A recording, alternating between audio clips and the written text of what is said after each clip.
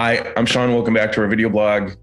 As we're getting into the winter here, a lot of people are asking, is it a good time to sell my house? And most people think it isn't.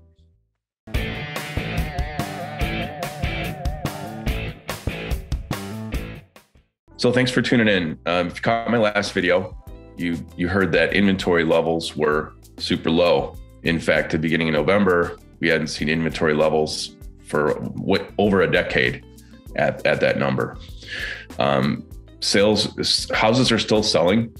And as we're going into winter with inventory levels this low, it is absolutely a great time to put your house on the market if you're thinking of selling.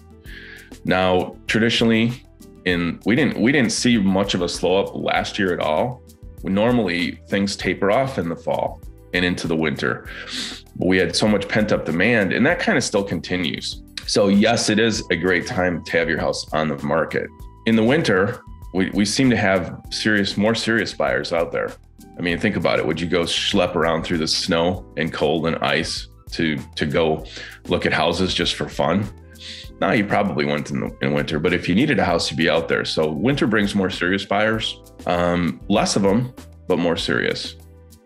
So if you have questions about this, reach out to me, give me a call. You're not bothering me. This is what I do for a living. I have, friends and past clients. I don't want to bother you.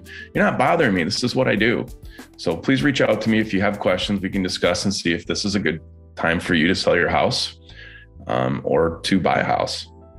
So thanks for tuning in. I will see you next time. If you have any questions in the meantime or any thoughts about what you'd like to see me have in a video, let me know.